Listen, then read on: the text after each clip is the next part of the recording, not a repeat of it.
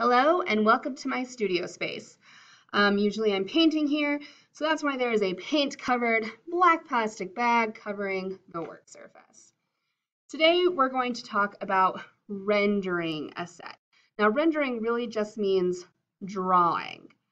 And it has very little to do with actual design, but you have to know how to put your ideas on paper for your technical director, your carpenters, your builders, your scene painters to be able to understand so that they can make your set a reality. The way you do that is through drawing it out and making model boxes. Now, we'll make a model box later, but right now we're focusing on just drawing out our set design. Before we can draw out our set design, we have to be able to draw our stage. You have to know what stage you're working with before you can design on it.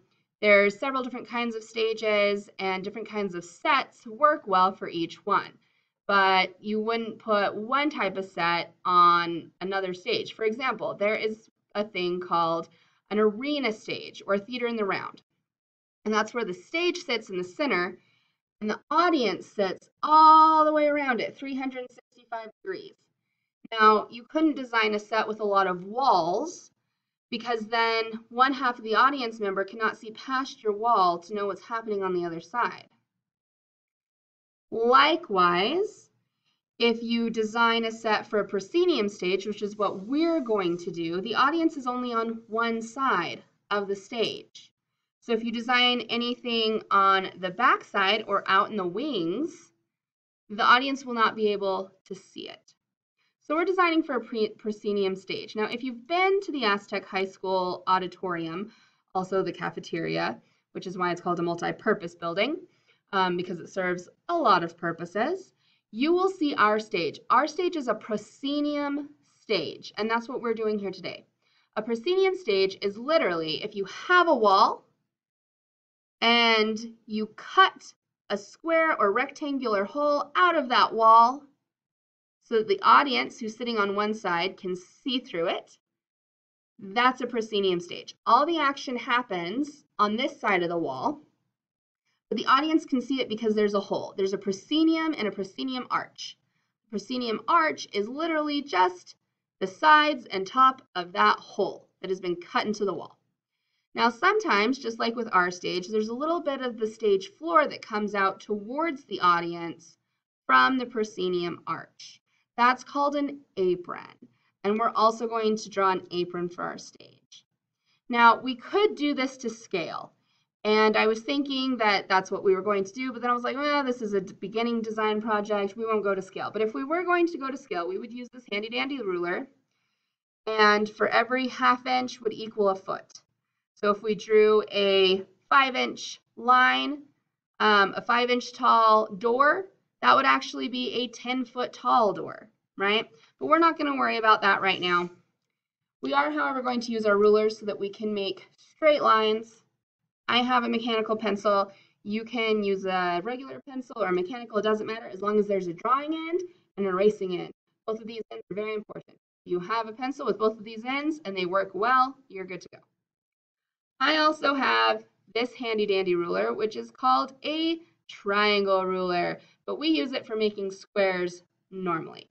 See, this angle right here is 90 degrees, meaning it is perfectly sideways and up, so that we can make really nice squares or rectangles. These two angles right here are both 45 degrees. We don't use them a whole lot right now, but we will be using this corner. Now, if you don't have this ruler, perfectly fine, no worries. You can use the edge of a piece of paper. You can use the edge of a notebook. Anything that has a 90-degree angle on it, you can use and it will be fine. I like using these, and both of them are see-through so I can see the lines that I draw underneath of them. So I don't have to move my ruler around and try to find where my line is. I can literally see it under my ruler. So that's why I like these to be clear. If you don't have a clear ruler, don't worry about it. It won't hurt you in the long run. My piece of paper is huge. It's actually, I think, it is, let's see,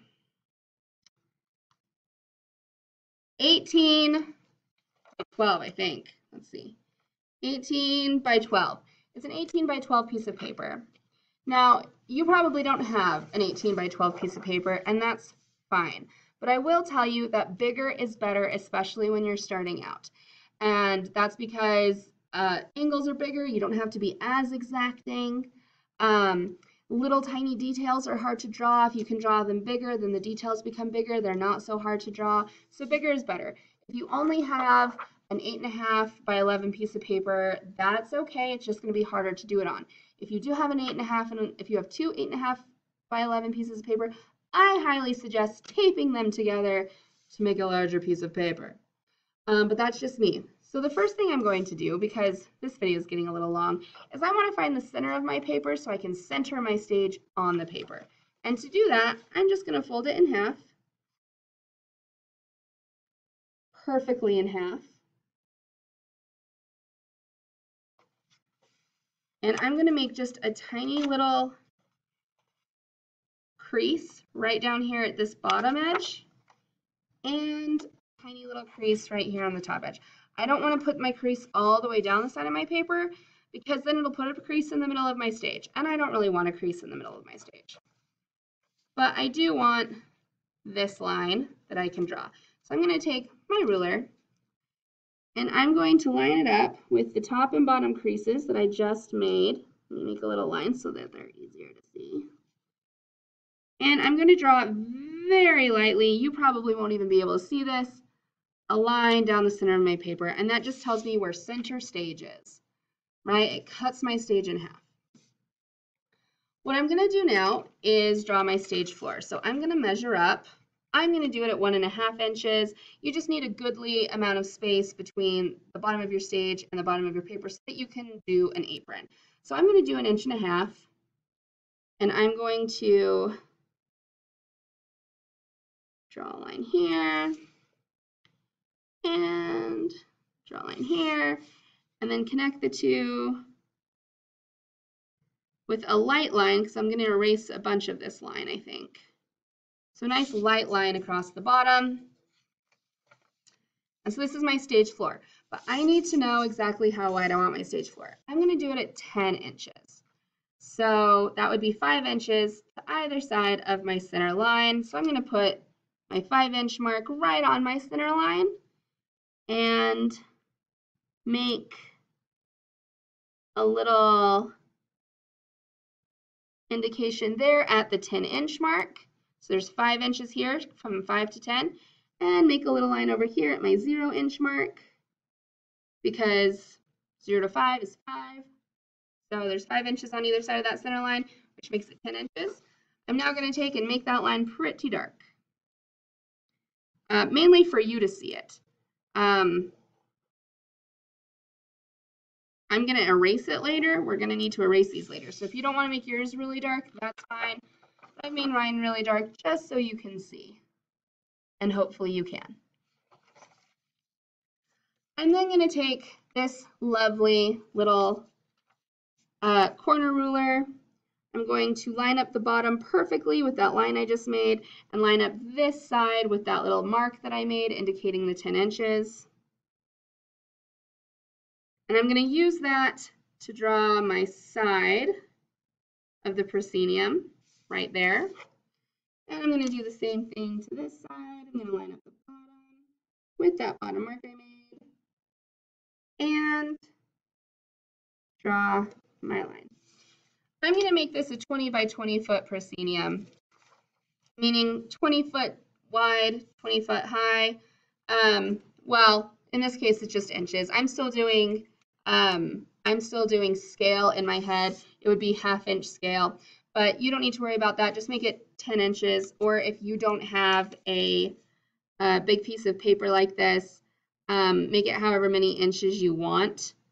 But just make sure that it is nice and square. Like I said, bigger is better. So keep that in mind.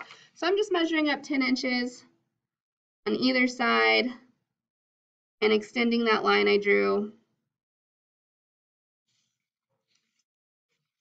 And I'm going to make the top of my proscenium just by connecting the tops of both of those 10-inch lines. And I'm making this really dark, again, mainly so you can see it.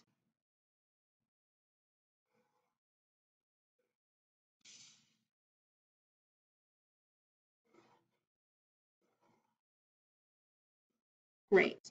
So I now have my proscenium, my big square right there, my proscenium arch. I have the walls of my proscenium arch, and I have the top of my proscenium arch, and I have my stage floor. Now I need to make my apron. I'm going to come out, and I'm going to come like 1/4 of an inch away from the bottom of my paper. You do it however long you want for this project. But for right now, 1/4 of an inch, totally acceptable, at least for me. I need to get my inches right. There we go. I'm going to do a light line. I'm just going to measure away from here and see if I've done this correctly. It doesn't really look very correct. And it is not. But I think that has to do more with this line than that one.